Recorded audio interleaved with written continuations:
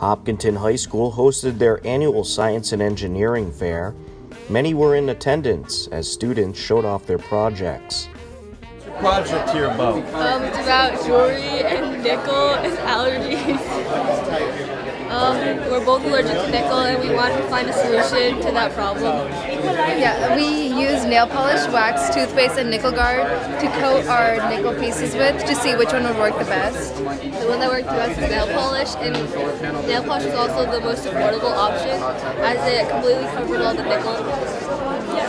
Alright, and how long did this take you? About a month.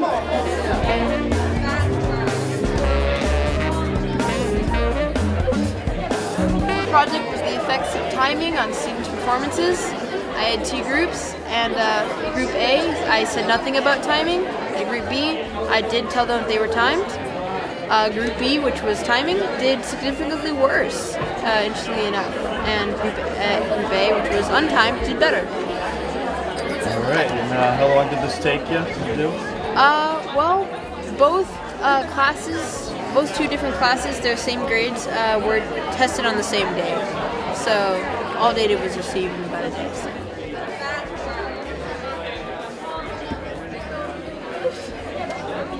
I'd like to start by saying a few thank yous. First and foremost, we want to say a huge thank you to the students who participated this year.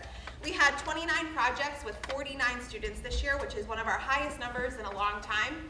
And all of these students, as the parents know, did this in addition to their regular coursework. So this was an extracurricular activity in class they took upon themselves to do this year. A lot of these students are doing sports and the play and lots of really difficult classes and found time to study something that was really important and special to them. And they're great role models for the rest of our school in terms of being able to balance so many different things and pursue a passion. So I'd like to give a round of applause for all of our students. I'd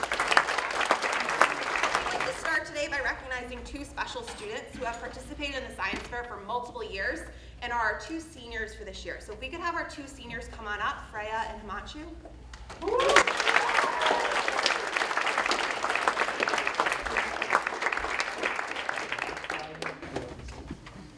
You couldn't ask for two better role models for great people, great role models for their younger siblings this year who partnered in their projects, and just all around wonderful students and scientists. When we think about what kind of kids we want to have involved in the science fair, these two definitely come to mind in terms of pursuing questions that are important and meaningful and inspiring those around them to fall in love with science too. It's no surprise that there's 10, 20, 30 kids clustered at their posters at the end of the day because their curiosity and enthusiasm for their project is really contagious. So they're going to be very, very big shoes to fill next year. We're so proud of them, and it's been so much fun to be able to work with them the last few years. So we'd like to wish them well next year. Congratulations.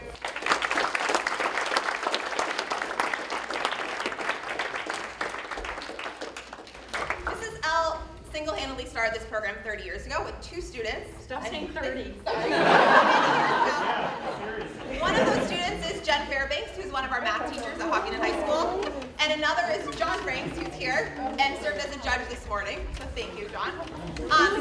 And it started with just two students, and it's grown into something really special and really meaningful to the town of Hopkinton today.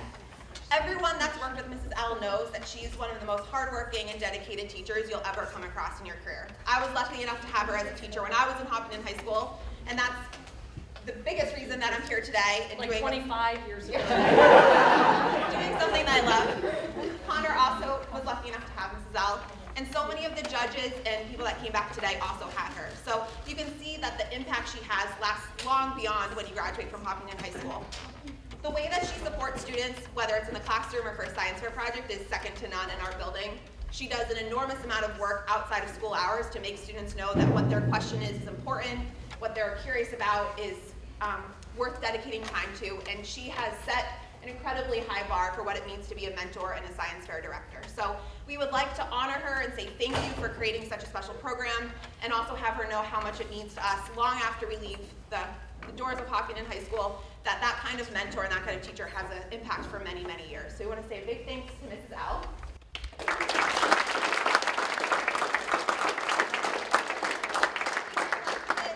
Several notes from alumni from many, many years. Oh, yeah. And so we have these from Mrs. L for her to look at. So a lot of them call her coach and remember fondly their times in the project room after school. So you'll enjoy reading about those.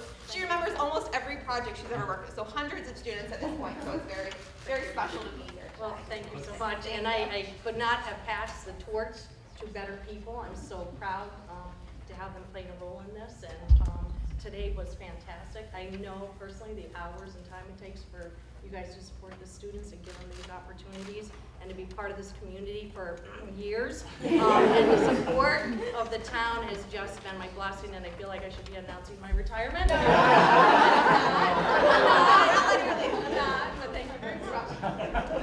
The top 3 projects took home a prize. Here is a look at the top 3. We run into challenges and we have to persevere. We have to show that grit to get through it. And so in Val's honor and to say thank you for all the years of service, we've decided to we've come up with a new award for this year. And so this is the Valerie Liktansky Award for Perseverance. And we're giving this every year to a project that may not have scored the highest, and it's not about how you did today during the fair, but it's about the perseverance and grit you showed throughout the process. And that's what makes someone a really good scientist, a really good student, and someone that we're excited about their potential. So we'd like to honor a team that has shown this throughout the years. There are multiple year science fair participants. They've shown that grit, that determination, and whenever they run into a challenge, just like Val, they have a great attitude and a great work ethic to try and get through that. So we're really proud to honor for the first time, and there'll be a plaque downstairs in the science hallway with their names, Sophie Marks and Amanda Hansen for the effects of plants grown hydroponically with insecticide.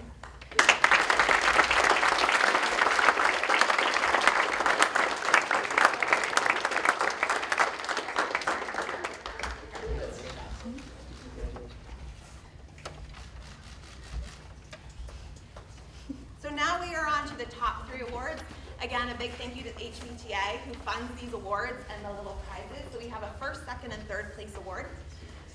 So this year, our third place award goes to a team, Sarah Cahill, Eva Kurnola, and Alexa Benesh. Very surprised. For synthetic and bioplastic degradation using Galleria melanola. So come on up.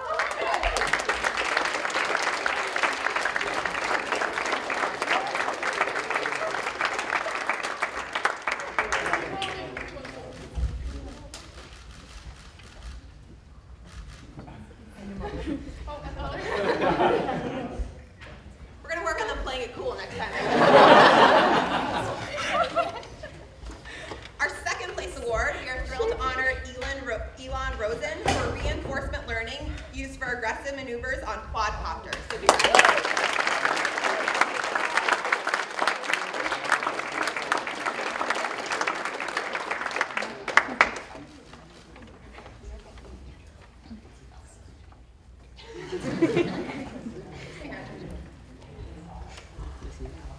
and the first place award goes to a team of brothers this year that we are very proud of. So we are going to very much miss the senior, but we're looking forward to keeping the family tradition alive. So Himanshu and Rohan.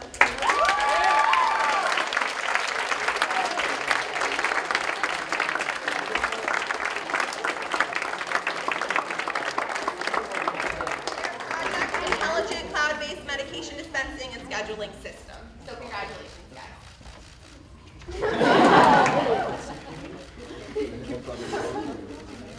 We developed the intelligent cloud-based medication dispensing and scheduling system to help prevent and deter accidental overdosing. Our society faces a serious opioid epidemic.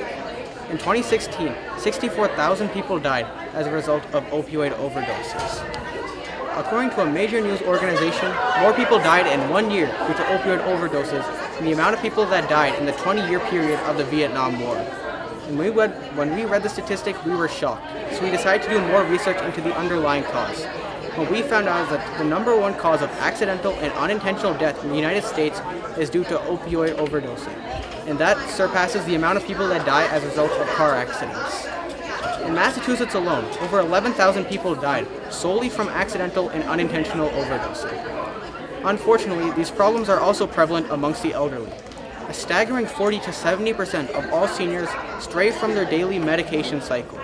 Because of all these issues, the amount of deaths related to unintentional opioid overdosing has quadrupled since 1999. So in order to solve the problem of accidental opioid addiction, Rohan and I created a hardware and software system which aims to solve the amount of people, the problems for a lot of people who are becoming addicted by accidentally taking more of their prescription medication. Nearly 80% of these people who ended up dying because of opioid addiction were initially prescribed opioids by a physician. So Rohan and I re-engineered the hardware of a pill bottle, so now our pill bottle can now store multiple different types of medication, and this pill bottle is connected through the cloud to a mobile application which has a patient portal and a caretaker portal. The caretaker portal would be used by someone who's trusted, like a doctor taking care of a patient, and the patient portal allows the patient to manage the amounts of medication in the bottle and allows them to dispense medication using logic built into the software. Once the application is active, the patient can simply click a button and dispense a pill, going through some very complex validation, and once this is done, the medication will dispense. The system also has checks in place so that if medication is being dispensed too frequently, it'll actually stop dispensing medication and will notify the caretaker that there might be some abuse going on, and the caretaker can actually step in and prevent further medication from being dispensed. Wow, excellent. And how long did this take you? We've been working on this since September. Very good. All right, well, nice job, guys, and congratulations. Thank you so much. Thank you so much. The top 12 projects received a chance to advance to a regional tournament. Here is a look at the top 12.